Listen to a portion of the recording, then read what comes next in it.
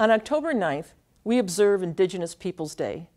This federal holiday was first proposed by Indigenous people in 1977 at a United Nations conference held to address discrimination against Indigenous people.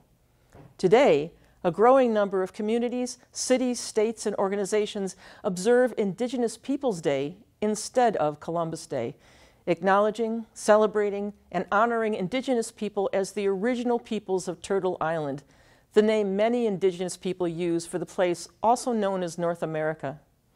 Telling the truth about the violence of colonialism and genocide perpetrated on Indigenous peoples is a vital step on the path to healing for both Indigenous and non-Indigenous peoples.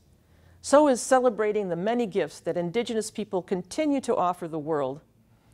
This day is also a time to reflect and learn more about the tribal nations that continue to impact church and society.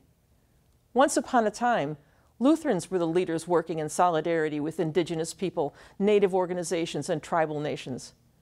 We are grateful for our Indigenous leaders past and present who contribute to this faithful work. Now the Church is called again to be about the work of justice through the ELCA's Truth and Healing movement, through our resolve to repudiate the doctrine of discovery, and through our very real call to respond to Christ's love with even more love. As we observe Indigenous Peoples Day, let us remember to honor and celebrate Indigenous people every day.